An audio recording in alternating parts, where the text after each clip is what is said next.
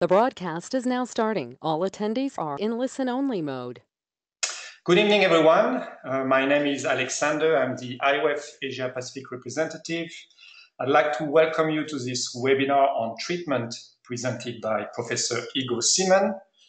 Professor Seeman, thank you for your time tonight to dedicate an hour of your time on this important session. Before we start, I just wanted to provide a few guidelines on webinars. This webinar will last for a maximum of 60 minutes, from which 30 to 35 minutes will be dedicated to Professor Seeman's presentation, followed by 10 to 15 minutes question and answers. As an introduction, Professor Seeman has worked in the field of bone biology for 35 years, studying the epidemiology, pathogenesis, and treatment of bone fragility. Professor Seeman has been the past president of the Australian and New Zealand Bone Mineral Society and has won numerous awards throughout his career. Professor Seeman, thank you. The floor is yours. You can now start your presentation. Okay, thank you very much. I'd like to thank the IOF for inviting me to give this lecture, and it's a great pleasure to do so. And I'd like to thank those participants who are giving up their time to come and have a listen to what I have to say, and I hope that there will be some benefit to you. My talk will be divided into two parts. The first part is a fairly brief clinical run through of features of things that I think are important. They are not complicated, but I think they're important clinical principles to understand. The second part is, I believe, much more interesting. It is much more challenging to understand, and it concerns some principles of bone remodeling and how these principles help us understand the mechanism of action of the anti-resorptive drugs, defining both the good things about them and the limitations of the anti-resorptive, and then that will be followed by a discussion of the bone building drugs and how really important they are. And I think that we're coming to a time now where many people are starting to recognize that in some ways first-line therapy should not always be anti-resorptive therapy, but in some circumstances that I must say are yet to be defined, it may be appropriate to commence therapy with anabolic agents to be followed by anti-resorptive agents subsequently. So let me summarize some clinical aspects. Why do we treat people? Well, we treat people because they have fractures, and fractures hurt. Who and when should we start? And that depends on the absolute risk of fracture. In other words, we want to target our treatment to those who are going to fracture in the next 1 to 2 or 3 years. It is difficult to determine who will fracture in 10 years' time. So really attention is to the contemporary situation now, and finding those people who are at imminent risk for fracture and treating those women not after the first fracture, but before the first fracture. We want to prevent all fracture events, the first and all subsequent events. What drug should we choose? That's a very simple answer to that. We choose the drugs upon which there is evidence for their efficacy. And I'll go through that.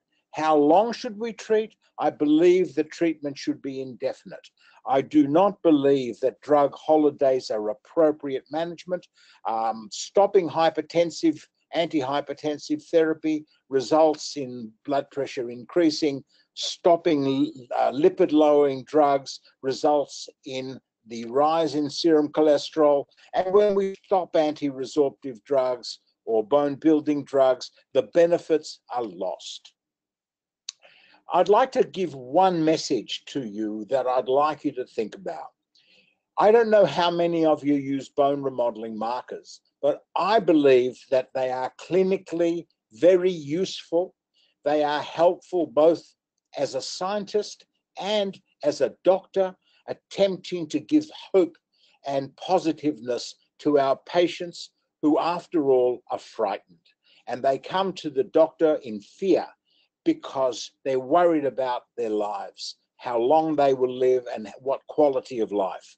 Measuring the fasting CTX gives us an easy method of saying to a patient, well, your bone remodeling is rapid, you're losing bone, I have a blood test that I can do that when I give you treatment, that blood test switches off and the blood level of the remodeling marker goes down, and we can explain to the patient, look, your blood test has dropped from 800 units down to under 100 units, undetectable, so you're no longer losing bone. I find that a practical and helpful thing for patients because we don't need to wait for 1 or 2 years for changes in bone density and before we can tell our patients that the drug is working. So if you get just this point from my lecture, I'll be quite happy about things. So what is the burden of fractures? There are 3 burdens of fractures that I want to draw your attention to.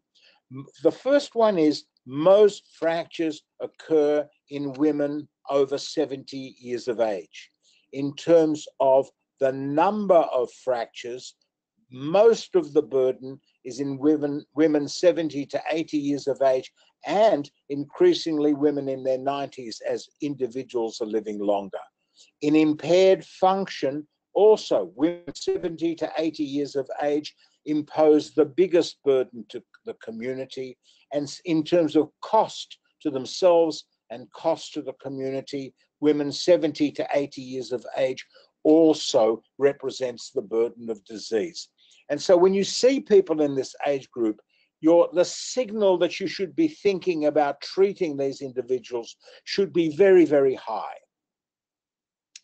The next burden is osteopenia. We know that as we measure bone density, the lower the bone density, and this being minus 2.5, the fracture threshold for osteoporosis, the incidence of fractures increases as bone density decreases. However, because women with bone density under minus 2.5 represent only a small proportion of the total population, they contribute only 25% of all of the fracture events. Because of this population distribution, most women in the community have osteopenia or so-called normal bone mineral density. There is no such thing as normal bone density in a postmenopausal woman. They have structural decay in their skeleton despite this level of having a bone density above this level of -1 standard deviation T-score. And you can see in this particular study by Ethel Siris, 75% of all of the fractures occurred in women without osteoporosis. The problem with that and the challenge with that is if you see a patient who happens to have a bone density that is less reduced than -2.5, say -2.4 or -2.3, this does not mean they are free of fracture. Also, if they have a fracture and they have only osteopenia, that does not mean the fracture was due to severe trauma. There still may be underlying bone fragility. The challenge that we have, and we are meeting it slowly, but we're still not very successful, is how do we identify those women without osteoporosis who will come to form the burden of fractures in the community? And several ways have been described. Work is now going on to look at the microstructure of bone to see if we can identify women who have osteopenia, but also have microstructural decay that can signal that we should be targeting these women for treatment. And the future is optimistic, and we're succeeding in this. Now, the third burden is non-vertebral fractures. The history of osteoporosis with Fuller Albright began, of course, with spine fractures and the dowager's hump and the concentration on spine fractures here. But that is not the burden of disease. Spine fractures only involve about 10% of all fractures. Most of them are non-hip, non-vertebral fractures, and these are the ones that are causing a high burden of disease and high cost that together is approximately equal to that incurred by hip fractures that are uncommon in younger women, but much more common in older women, and of course can kill and certainly result in a loss of independence of many, many people. So these are the three sources: women over 70, women with osteopenia, and women suffering non-vertebral fractures. Here's the challenge of the big part of the cake that we need to be identifying and treating. So how do we do that? So there are factors in the patient, factors with the bone, and factors with the drugs that help us make our decisions. Persons who are older, who have chronic illness, propensity to falls, have low body weight, frailty, and what patients' wishes may be, these should be influencing and helping us make decisions. The presence of a fracture is an enormously important risk factor for future fractures and should certainly be a signal that we need to be considering therapy. Low BMD, but as I said, that alone will miss a lot of people. High bone remodeling and the use of remodeling markers to help us identify women who have rapid remodeling, and because they are postmenopausal, then when they're rapidly remodeling, they are decaying that skeleton. And the decay of microstructure, and you'll be seeing lots of literature coming out to help us use this technology to identify women. In terms of drugs, we are concerned first about the efficacy, second about the safety, or equally the efficacy and safety, and of course the convenience. And we really do have drugs that are easy to take. In general, they are very safe and they are effective, but perhaps not as effective as we would like them to be. And there's work to be done in that area. Which drug should you choose? The drug you should choose is based on evidence of anti-fracture efficacy against non-vertebral fractures, hip fractures, and vertebral fractures. You have no choice. You have the choice of 3 drugs. I don't care which drug you choose, just choose one of them. Either risedronate or Actonel, zoledronic acid, or denosumab. All of these 3 drugs have been shown in randomized, double-blind, placebo-controlled trials to reduce the risk of all 3 classes of fractures. Alendronate is not in my top 3 or 4 list, but it's there because the non-vertebral fracture risk reduction was not found by intent to treat. It was found by a post hoc analysis of the data. Vertebral and hip fractures were reduced. And do I believe alendronate reduces non-vertebral fractures? Yes, I do believe it. But my duty is to give you the evidence for the efficacy.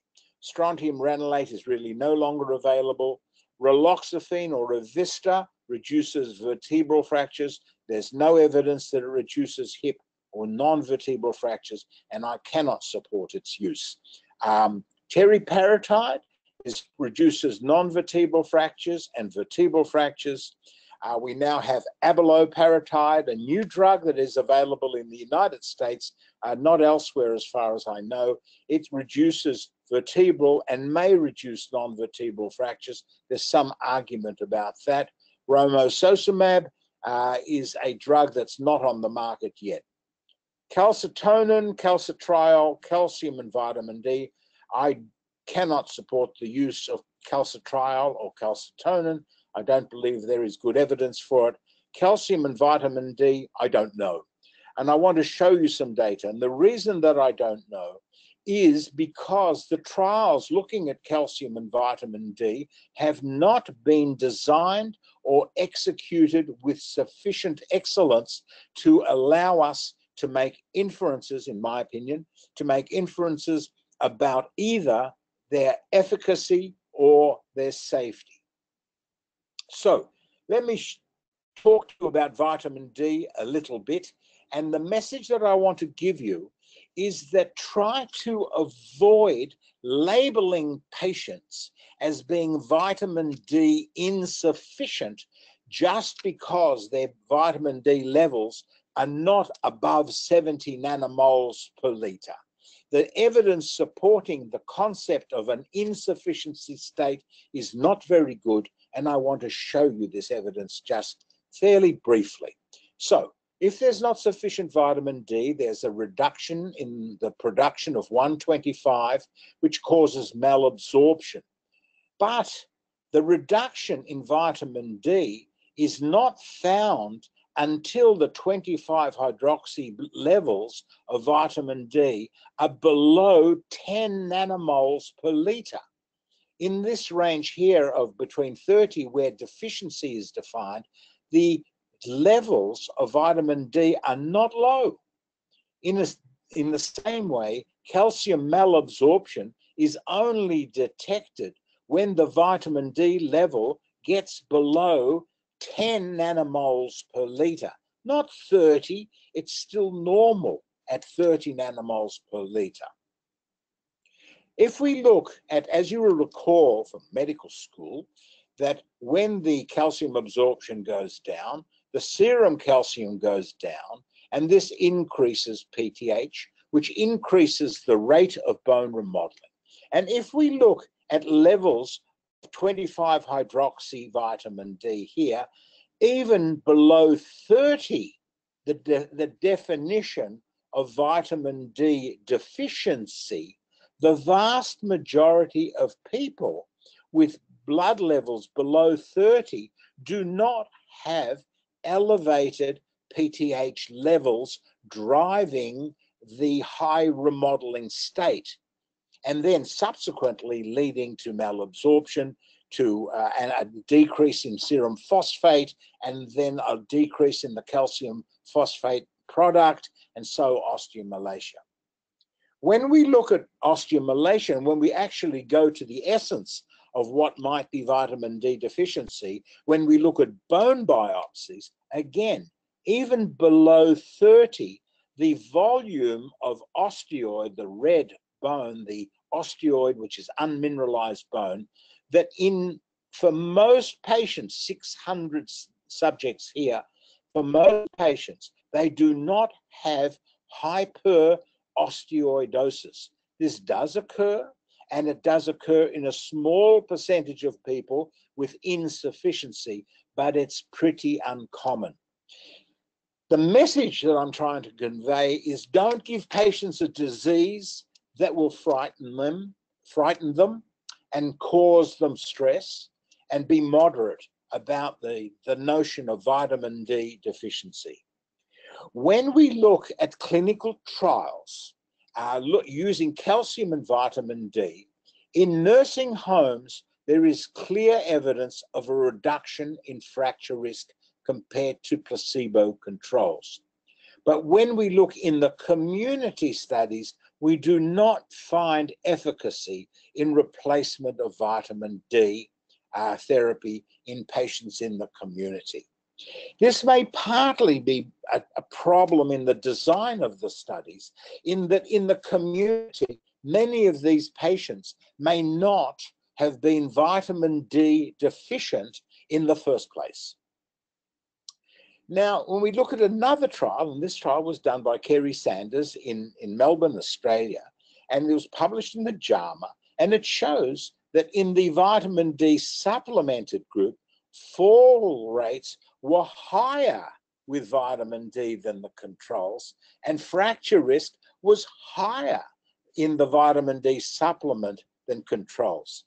And so this just adds to the really to the confusion, but it illustrates that we really do have a lot to learn and that we need to be quite careful about labeling people with the disease and then giving them treatment that may or may not increase or decrease fracture rates. If we look at meta-analyses where you take lots and lots of different trials, all of them with issues, either the sample sizes are small, the duration of follow-up is small, and then investigators put these trials together. And even when we put all of these trials together, the benefit of the risk reduction for fractures using calcium or calcium and vitamin D is only about 12% based on the analysis of combined many trials. What this means to me is I don't know. I'm not sure, and I'm not sure what to recommend, but I do believe under those circumstances, moderation is the appropriate way to go. One of the final clinical points I want to make before moving on to the more complex things is this issue about drug holidays and stopping treatment. Dentists are concerned about stopping everybody's bisphosphonates because of the risk of fracture. But have a look at the risk that when you take osteonecrosis of the jaw or atypical fractures with prolonged therapy, these events per 100,000 person years are very uncommon. By contrast, women with moderate risk for fracture or high risk for fracture, the risk of having a typical fracture is 100 times higher, or more than 100 times higher, than the risk of these uncommon adverse events of osteonecrosis of the jaw. This is a patient of mine who had a hole there. I gave her parathyroid hormone and that healed completely. This is an atypical fracture. No question about it, it's a nasty fracture. It's terrible.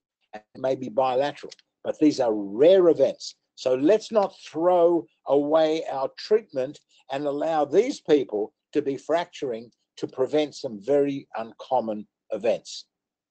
So that's the end of the first part of some principles that I'd like to get across to you, and I hope that please feel free to ask questions, write them down, and I'll attempt to answer them. I want to now turn my attention to bone remodeling because I believe that bone remodeling is not well understood.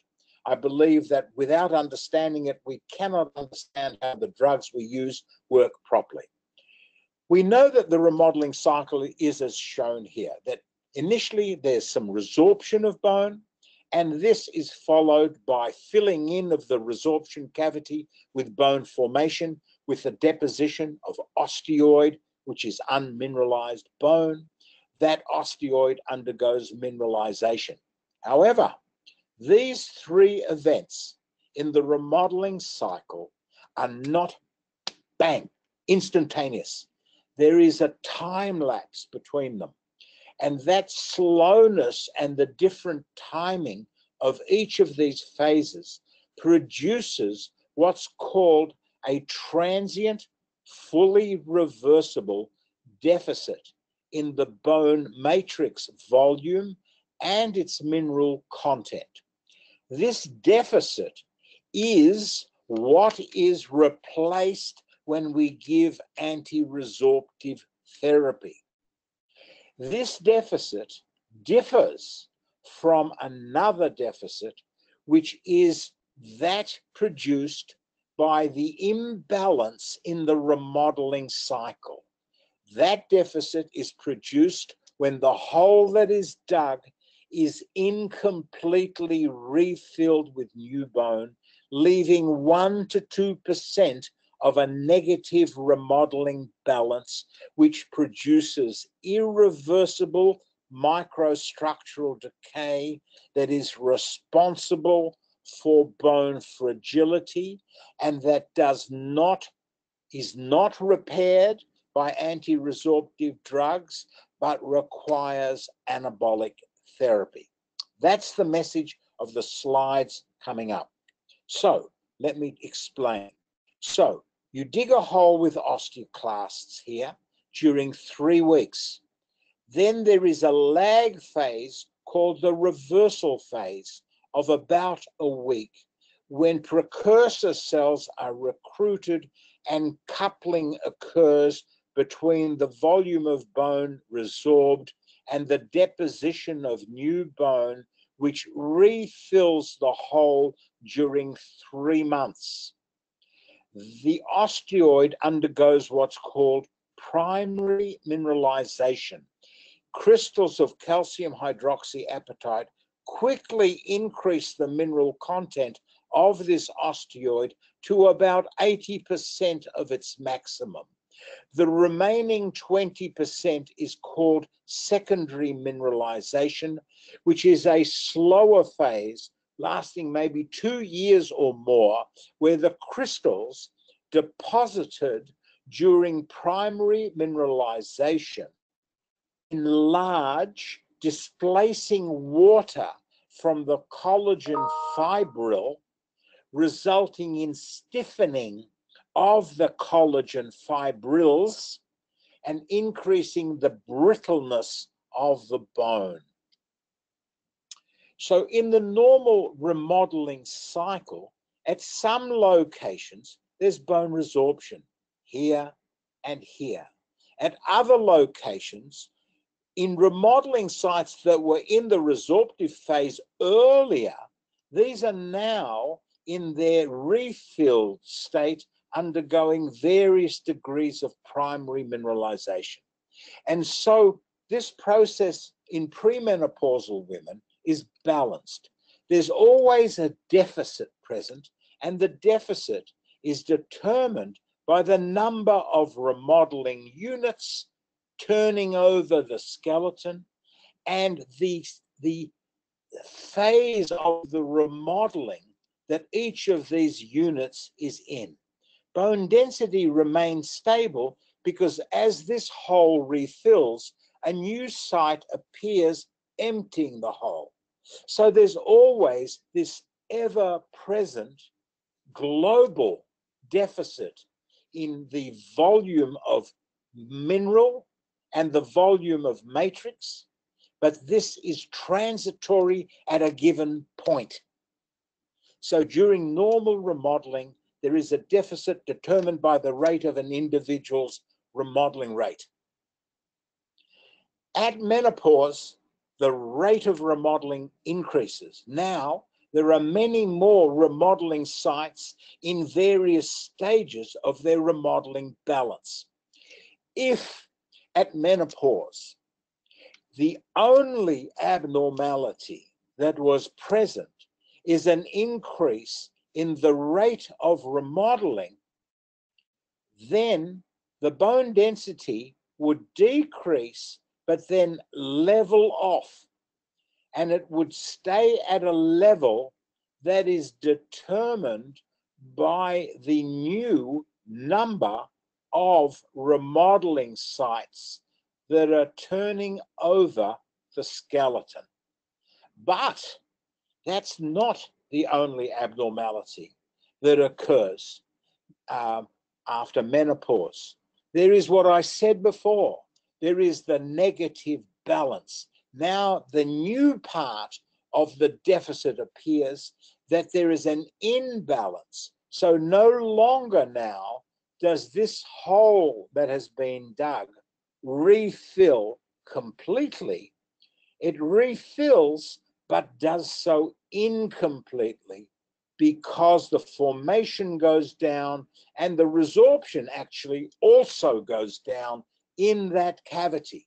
So the cavity that's dug is actually more shallow, but even less bone is put in the more shallow cavity, leaving this negative balance that is the necessary and the sufficient cause of irreversible microstructural decay that causes bone fragility, which is a word that we mean usually when we say osteoporosis. We really mean bone fragility, and we really mean the structural decay of that skeleton.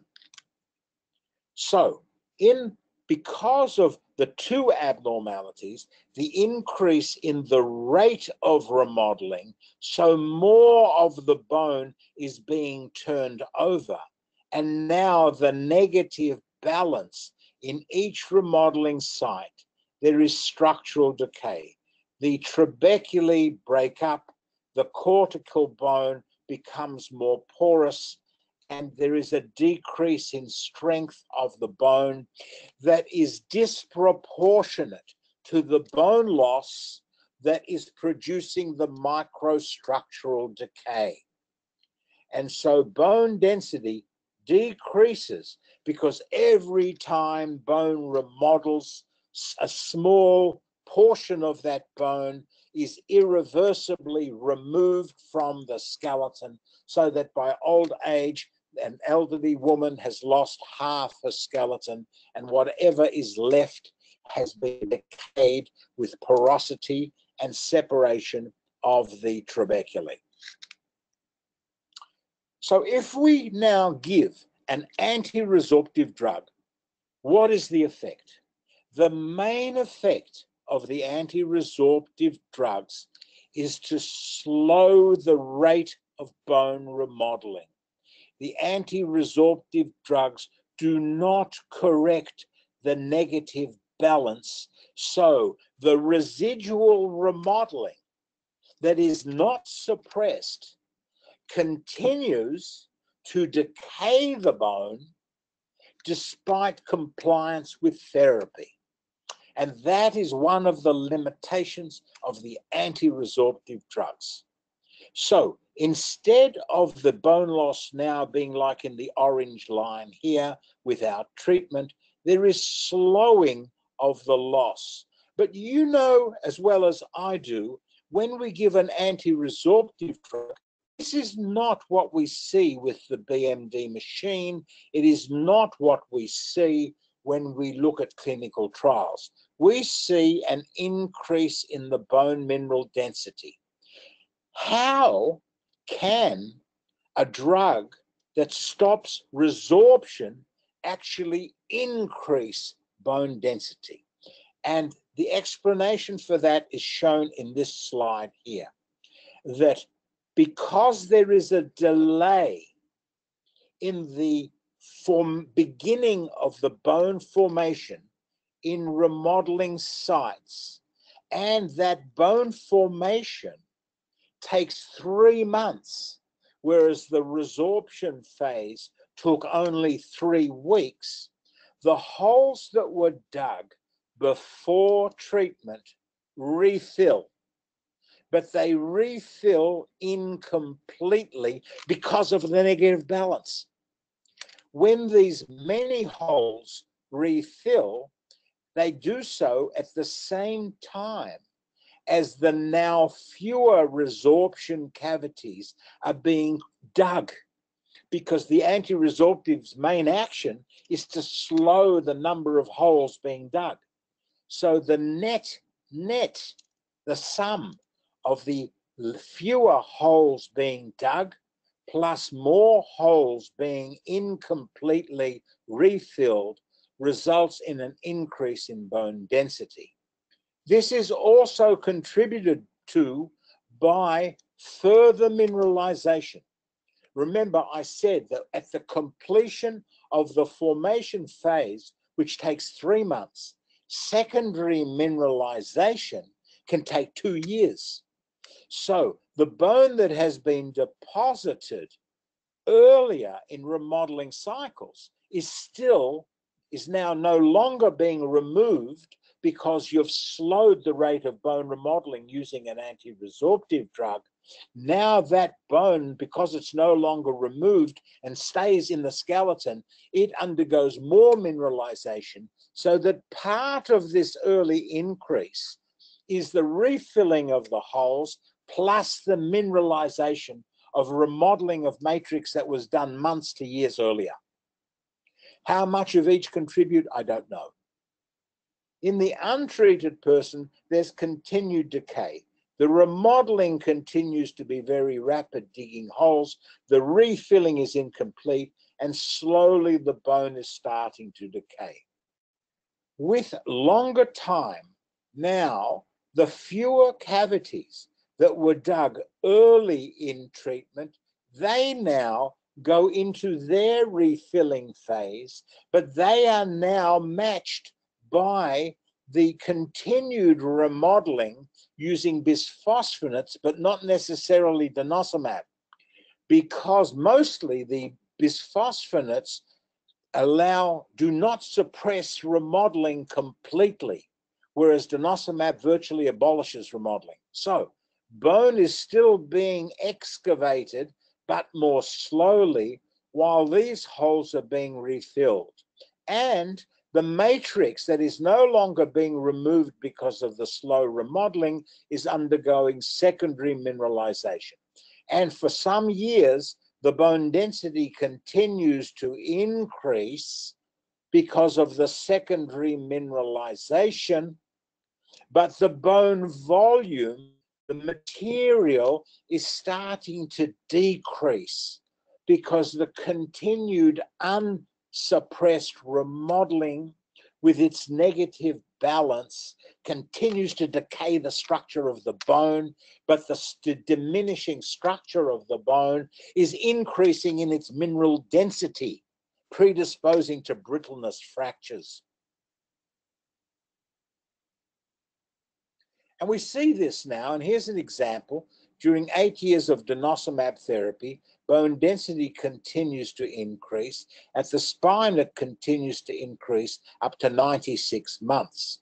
Part of this is another aspect, which is probably or maybe the continued modeling or the deposition of bone that is no longer being removed because remodeling is suppressed. Nevertheless, what you see here is when we look at the mineralization of trabecular bone, that the density of the material is increased relative to controls in the green. For cortical bone, the same. The mineral density of the tissue itself is increased, and that may not necessarily be a good thing. I want to just show you here, and I hope that you can see this on your screen. When we give weak anti-resorptive drugs like calcium or raloxifene or basodoxifene, you see this initial increase in bone density. But now when we measure bone density, instead of the continued increase because of the secondary mineralization of bone, because raloxifene and basodoxifene are weak anti-resorptives, in other words, 80% of the remodeling that was there before treatment continues. These drugs only suppress remodeling by 20 to 30%. Now, without the secondary mineralization of the material, you start to see the decrease in bone density despite therapy with these weaker anti-resorptive drugs. You see the loss is similar to placebo, and this was not noted in this particular paper at all.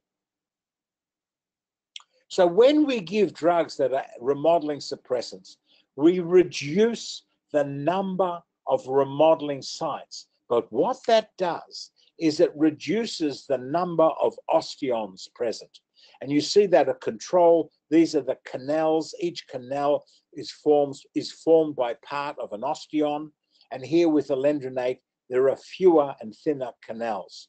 When you have fewer osteons with their structure, with their central canal, with the lamella structure, and with a cement line that you can't see in this image, these structures stop microcrack progression. If there are fewer osteons formed, there are then fewer osteons to block the progression of a microcrack in a bone that increases in its mineral density of the material itself, predisposing to atypical fractures. In addition to the increased mineral density with aging or with prolonged anti-resorptive therapy, the amount of pentozidine, sugar, cross-linking collagen increases. And when you cross-link collagen with sugar, you make sugar candy, which can break your teeth and can cause brittleness of the bone. And you can see here with prolonged therapy in animal studies with alendronate or risedronate that as the concentration of pentozidine increases, the work to fracture becomes easier, lower. In other words, it's easier to snap a bone because it's more mineralized and it's more cross-linked with sugar. And that's one of the limitations of the anti-resorptive drugs. Remodeling continues because the anti-resorptive drugs adsorb onto the bone surface. They do not penetrate into the deeper cortical bone. And so when we look at the effects of ibandronate, for example, in trabecular bone or on the endocortical surface, the inner lining of the cortex, the drug suppresses bone remodeling and it increases bone strength in trabecular bone. But it doesn't do that in cortical bone because the drug doesn't get into the cortical bone. So when remodeling is occurring within cortical bone, the osteoclasts dig away the matrix, but the matrix does not have or has low concentrations, as you see here, low concentrations of the drug, and so the osteoclast is not inhibited. And so the anti-resorptives, the bisphosphonates, at least, not denosumab, the bisphosphonates do not entirely stop bone remodeling, and that continues to decay the skeleton.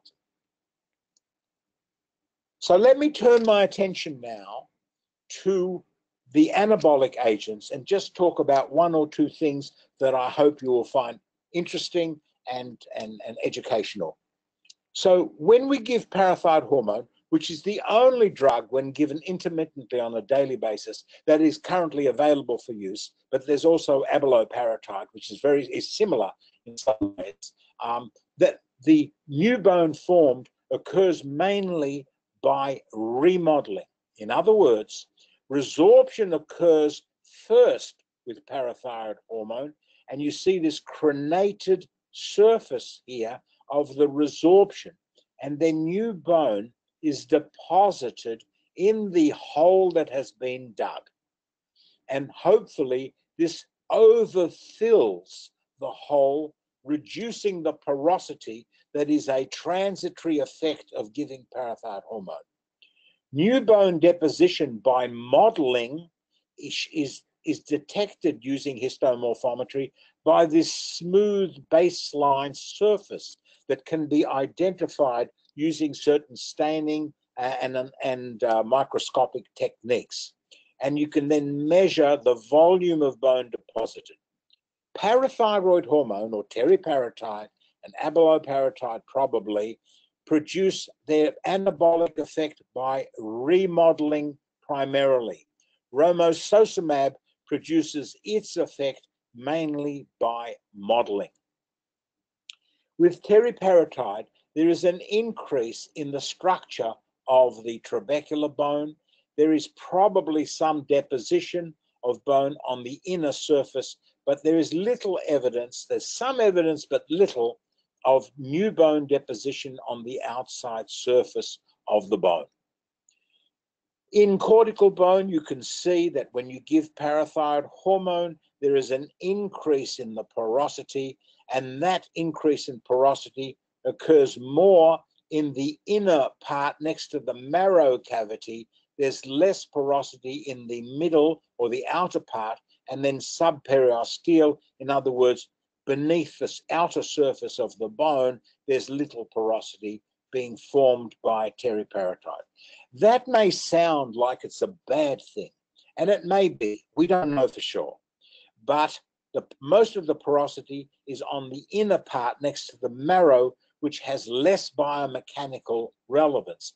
In addition, the increased remodeling in the cortical bone has a good effect. It creates new osteons. And I just explained to you that these osteons are defense mechanisms that block the progression of microcracks through the cortical bone. In other words, the higher the osteonal density, the number of osteons per unit volume of bone, the greater the tensile strength or the toughness of the bone. So when you have lots of osteons, a crack tries to travel through, but it keeps bumping into osteons, preventing it from progressing. And these osteons have this lamellar structure, and they have this white line, which is called the cement line, that deflects the micro cracks. In addition, that when we deposit new bone, there's in patients who fracture, there is a deficit in osteocytes. The osteocytes are there to detect damage, and they play an important part in the initiation of bone remodeling. When we give parathyroid hormone, we repopulate the newly deposited bone with its nervous system, with its osteocytic network. As shown in this particular slide here, parathyroid hormone increases the osteocyte number per unit bone, so replenishing the bone with a very essential cell for its good health. In addition, parathyroid hormone removes old bone, and so it reduces the sugar content of bone. So I described the increase in sugar with anti-resorptives. When pentosodine is reduced giving parathyroid hormone, but this has not been really much studied in human subjects. This is animal work by a very good investigator, Dr. Sato from Japan.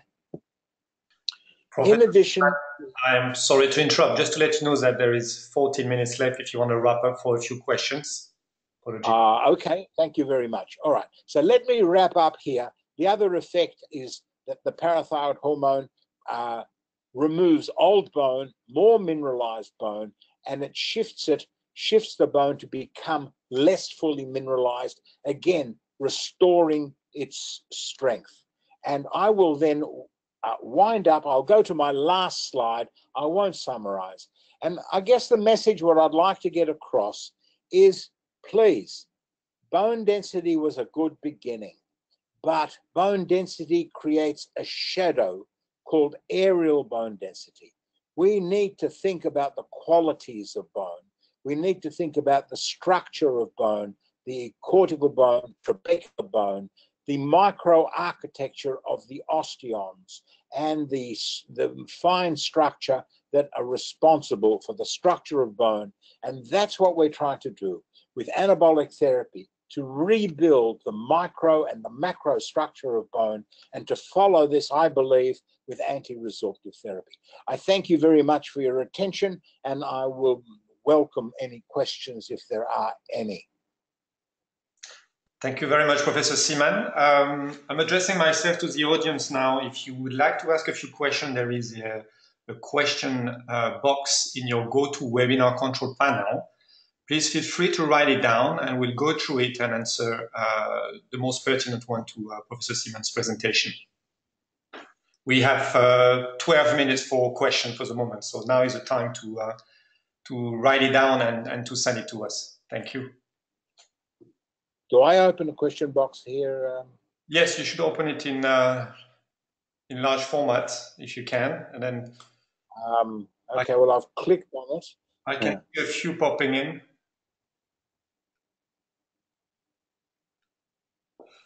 Would you like me to read one of them? Yes, please. Okay, so we have, if anabolics and anti-resorptives act differently, why the combination is not an option? Yes, the combo. Excellent question. Excellent question. It is an option. The original data suggesting a blunting of effect, published in the New England Journal by Black and another paper by Finkelstein, followed by an editorial by Kozler. Have a look at the Black study. Look at figures 1, 2, and 3, and concentrate on the bar showing PTH plus the anti-resorptive versus PTH. They are no different. The concept of blunting is flawed. The combined therapy is a legitimate approach to therapy. However, we still do not have evidence of anti-fracture efficacy being better with combined therapy than with either drug alone. There is now data showing that anabolic therapy, both PTH versus residronate, is better than residronate, and romosozumab has got better anti-fracture efficacy than alendronate. So we know that, and whether the combinations, we still don't know, but it's a very good question. Thank you. Professor, another question we have from Eugene Fong. Why lowering CTX is low bone formation marker like PICP and BSAP a bad time? No, the CTX is so-called resorption marker. Look, the terminology of a resorption and formation marker is a misnomer. This is bad language. They are remodeling markers, and you cannot distinguish, you cannot talk about bone formation or bone resorption using bone resorption and formation markers. That is just unacceptable. I know it's done, but it's wrong. Another question from Douglas Keel. Can you explain the physiology of CAT-K inhibition and increases in BMD? Well, that's a well, you know, CAT-K inhibition. So cathepsin K breaks down collagen molecules. The increase in the collagen fragments changes the resorptive activity of the osteoclast so that it no longer digs a tunnel or a canal. It digs little pits and then moves on, reducing the bone resorption, so you make a more shallow cavity that may be more completely refilled. Douglas, but unfortunately, these drugs are not available to us, the CAT-K, which is very, very unfortunate. Another question from Bruno Camargos. As DMAB has a pronounced rebound, what BIS presentation would be best? 1 year, 1 month, 1 weekly, or daily administration? No. I mean, denosumab should be given as it has been experimentally tested, which is on a 6-monthly basis. If you are going to stop the denosumab, then have a good reason for stopping it. Otherwise, don't stop it. It's the best, most powerful anti-resorptive agent we've got. This notion of the rebound, well, I believe that if you're going to stop the drug, you should start another anti-resorptive before you stop the drug, maybe a month and a half or so before. We don't know exactly, nor do we know which anti-resorptive to give. But whichever one you give, you will not be giving an anti-resorptive as powerful as the denosumab. So at least have a good reason for stopping it. Another question from Natia. Do you recommend denosumab for osteoporosis in CKD patients who are on dialysis? Oh, that's a very good question too. I'm very nervous about doing that because of the hypocalcemia. Good question. So that makes me very nervous. I think that should be monitored very, very closely. I favor the use of alternate week Actonel, and that's what I do. But you know, the problem is we have no randomized trials in chronic renal disease to test this. You know, so we don't know what we're doing. Okay. Another question from Jason. How do we approach treating a bone complication, low BMD value, secondary to hyperthyroidism among males? Well, I think that a proportion of the low bone density with hyperthyroidism will be reversible, because that will be the reversible component that I was just talking about. Most of the loss, when you reduce the number of remodeling sites, the sites that are the many sites present in hyperthyroidism will refill virtually completely. If it's in a premenopausal woman, it should refill completely. If it's a postmenopausal woman, it will not. And then you should treat her anyway in the same way that you would any postmenopausal woman with your own approach. And one last question before we close this webinar. Is oversuppression of bone turnover a possibility with powerful anti-resorptive like BIP? With what? Sorry, I didn't catch that. With powerful anti-resorptive like BIP, is oversuppression of bone turnover a possibility? I'm not sure what you mean by VIP. I'm sorry, I can't answer that question.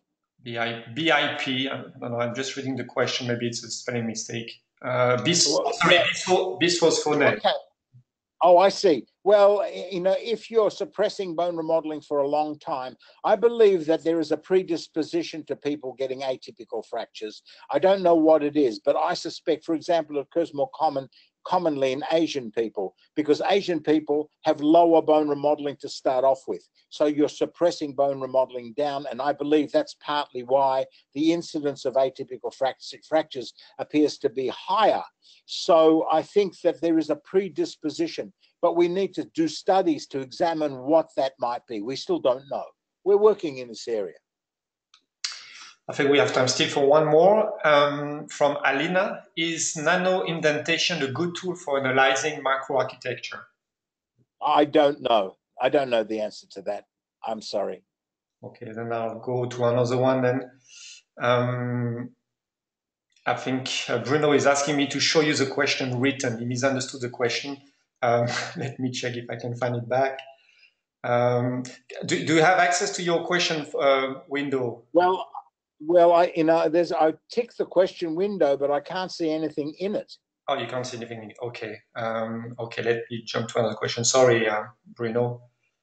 Okay, here it is. Or as DMAB has a pronounced rebound, what BIS presentation would be best? 1 year, 1 month, 1 weekly? Mind that we do not know when the reactivation of O class starts. My feeling is that a more frequent dosing is better. Well, we have no data. I really feel I can't answer that question. I don't completely understand it. I didn't quite catch 1 day, I don't know what you mean by 1 day, 2 day. Can you repeat that? I don't know, has DMAB has a pronounced rebound? What BIS presentation would be best? 1 year, 1 month, once week? What bisphosphonate treatment? Yeah, I see. Oh, I see what you mean. I don't know the answer. It's not been studied. I suspect you should start the bisphosphonate early, and if you want a quick suppression, then giving a cluster drops the bone remodeling in the first month to 90%, very similar to denosumab. So if you want a quick suppression, then I would recommend giving a cluster.